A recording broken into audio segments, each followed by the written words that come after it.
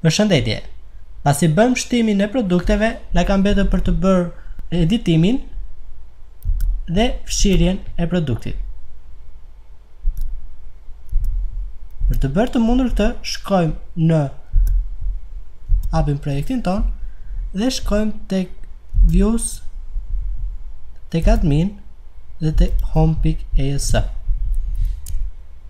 Dhe kur bëjmë nxjerrjen e produkteve, kemi dy butonat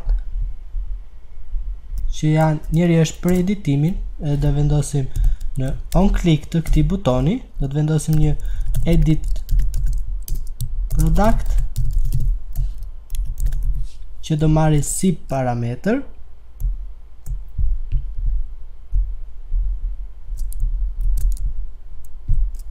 ID-n e produktit, presje emrin e produktit, presje për shkrimin e produktit, description, presje çmimin e produktit, price, presje sasin e produktit, quantity, presje kategorin, presje feature,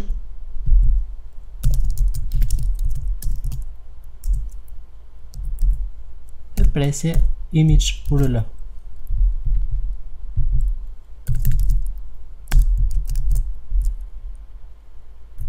E fshim komentin që kemi lënë.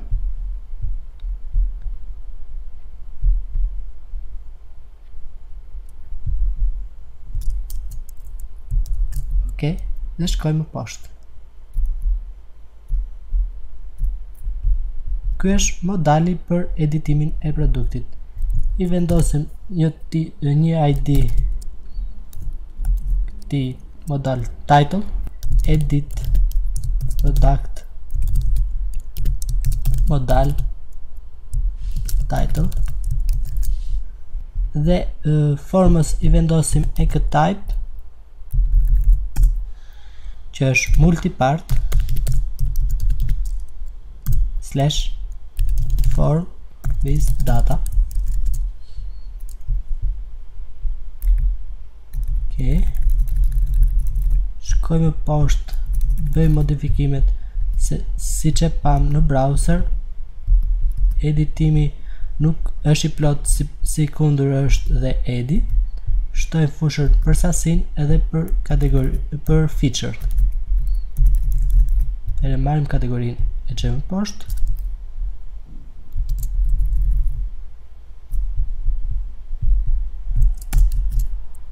Bëjmë paste dy herë. Marrim dhe price-in. Kopjojmë. Ok. Rregullojmë të dhënat. ID-n do i vendosim ndonjë më nga mrapa për të thënë që jemi në modal. Description më, for description më, price më, for quantity më,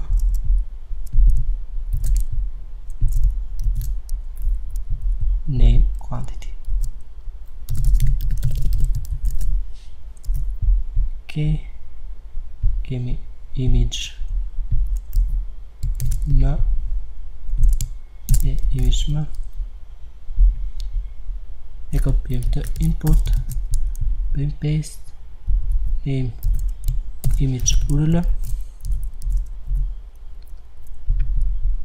type text. Do na duhet, në qoftë se nuk shqojmë një imazh në editim, të lëm URL-n e fundit që ka patur imazhi, dhe vendosim dhe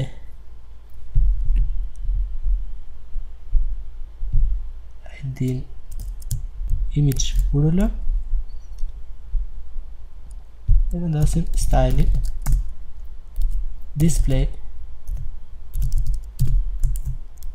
none. Ok,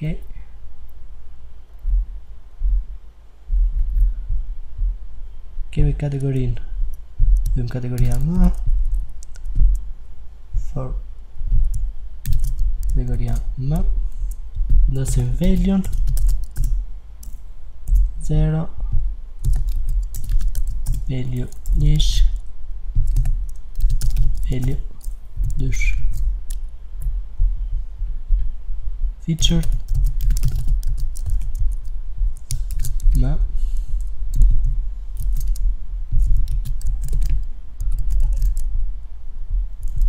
dhe kemi featured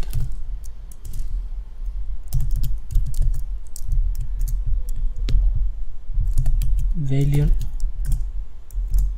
0, value ish 0 për no, ish për yes. Ok, dhe këtu në fund hapim i tag JavaScript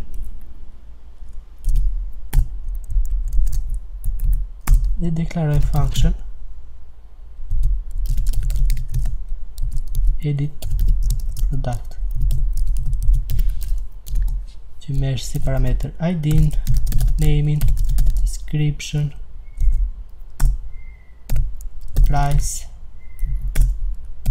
quantity, category, featured, presje, image, ruler.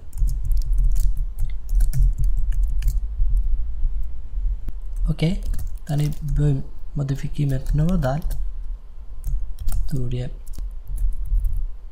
edit product modal title pick empty dhe edit product modal title pick html,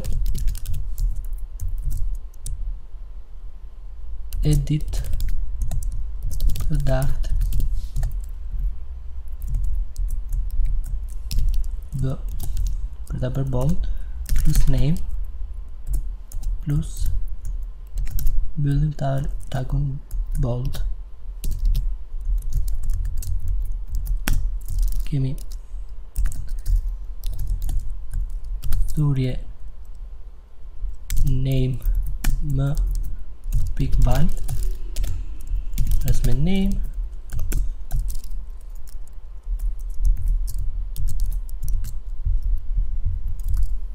description më pick val as me description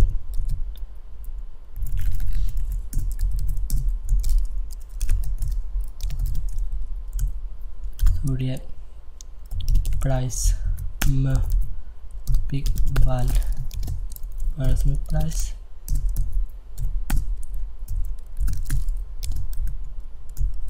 thurje quantity më pick val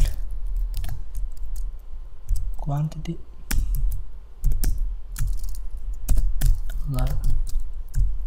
thurje category më pick val category presje dollar thurje featured më pick val featured dhe and thurje image ruler pick val image ruler. Ndryshojmë dhe action e formës dhe vendosim një ID që është edit form. Ok, dhe kemi dollar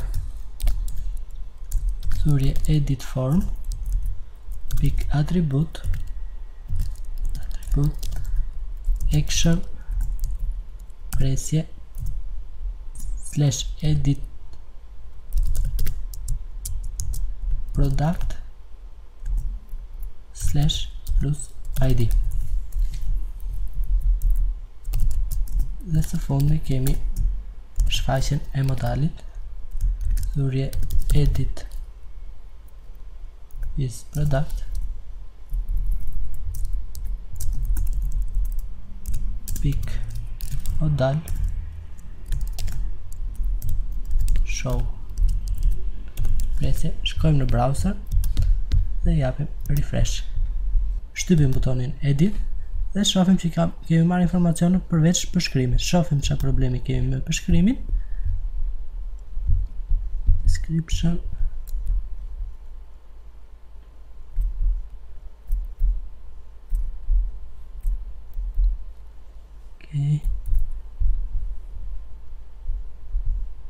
Ok, kemi ndryshuar name-in në vend të ID-s, pra ndryshojmë ID-n, dosim description,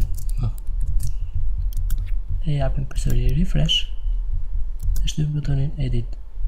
Pra, gjithë informacionet kanë ardhur. Tani shkojmë në Sublime Text për të krijuar routin për editimin e këtij produkti. Ok. E kopjojmë këtu, që kemi pasur për add product, dhe kemi /edit product /2.id pikpyetje.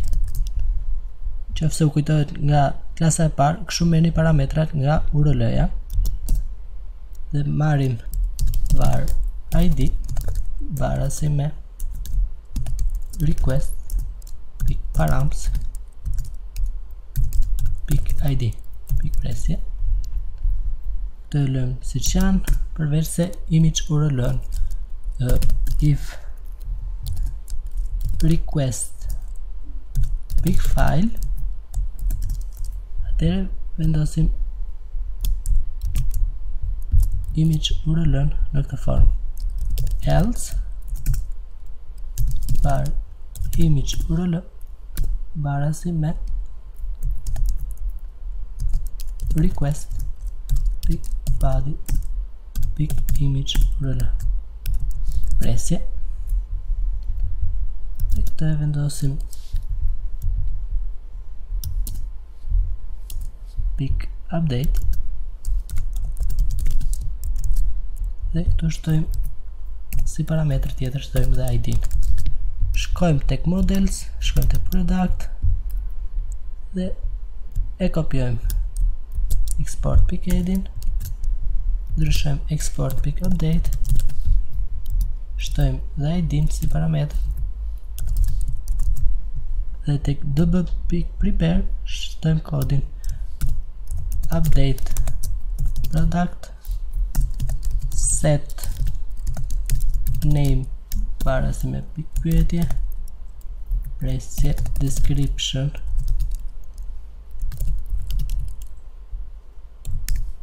barasi me pikpyetje, presje price barasi me pikpyetje, presje quantity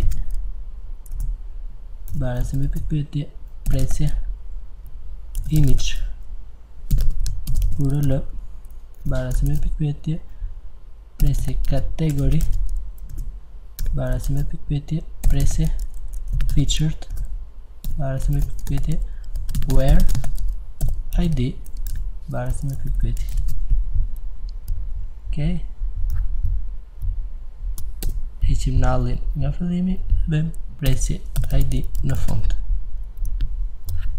Ok, kjo është gati. Shkojmë në command prompt, e stopojmë dhe ekzekutojmë përsëri serverin ton.